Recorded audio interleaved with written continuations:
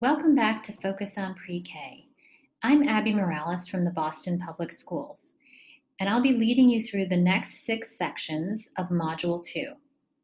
Module 2 will run between October 2nd and November 13th. By now, many of you have been contacted by a BPS coach who is assigned to work with you this year.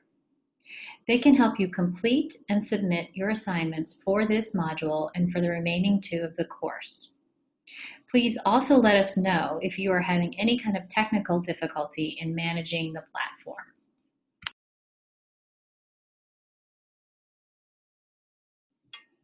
In this section, we will be previewing Unit 2, Friends. As the unit overview shows, children will be exploring the concepts of friendship, how to be a good friend, and the kinds of things that friends do with each other to share each other's company. You'll also notice from the enduring understandings and the essential questions that children will be exploring more nuanced aspects of friendship, such as complex feelings that arise when you have a conflict and different kinds of strategies that you can use to resolve those conflicts.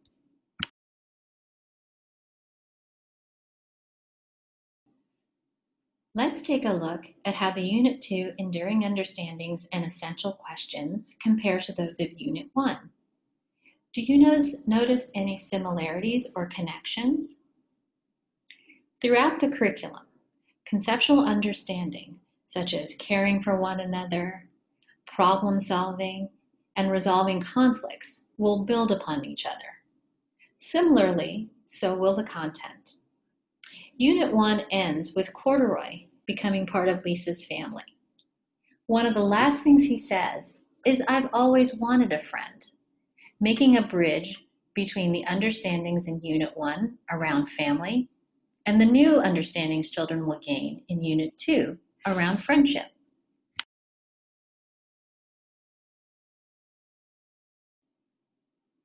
Let's take a look at how the enduring understandings and essential questions are addressed in the Unit 2 read-alouds.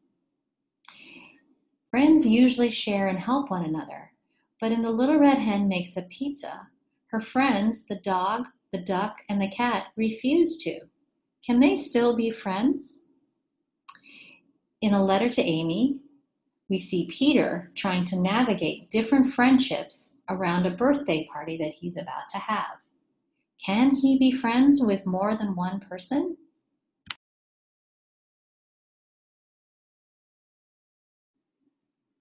In week 2, we meet Matthew and Tilly, great friends who spend a lot of time together doing a lot of fun things.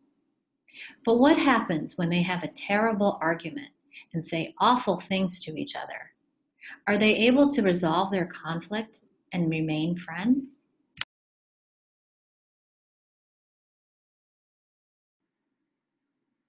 In weeks 3 and 4, the characters are preparing for special celebrations.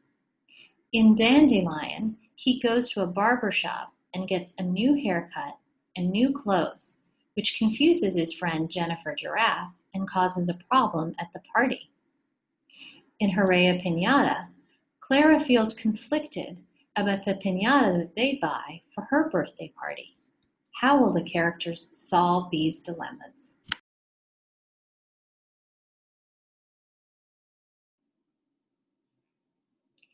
In Swipple, Hush is based on a Thai lullaby, and the mother asks her animal friends to help her put the baby to sleep. In Golden Bear, the little boy thinks of the teddy bear as one of his best friends, a lot like Lisa and Corduroy in Unit 1.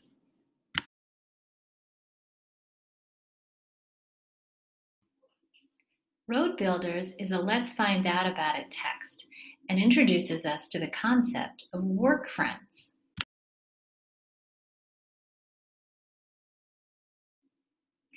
The other Let's Find Out About It texts are From Wheat to Bread and Markets Around the World, which goes into depth about how food gets to our grocery stores and is an opportunity for children to encounter nonfiction features, such as a table of contents, glossary, index, and photographs instead of illustrations.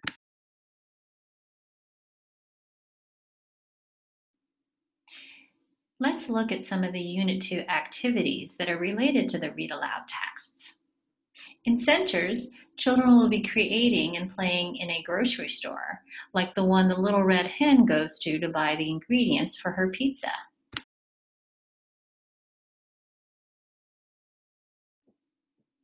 They will also be creating and playing in a barber shop or salon, like the one in Dandelion.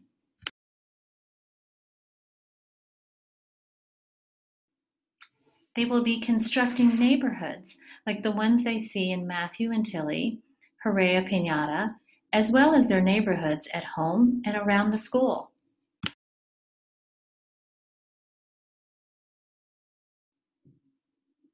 They'll be constructing roads, like the road builder friends do, as well as the roads that help bring the food to the grocery stores.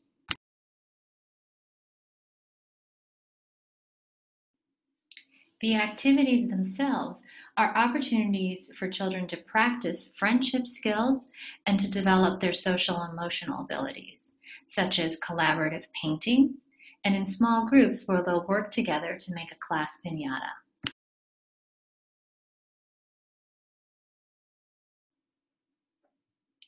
It's recommended that you close this unit with some kind of class celebration, similar to those that are in the read alouds.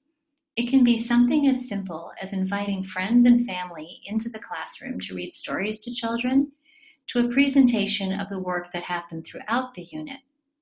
Start considering now what might be the most appropriate and the most feasible for your group.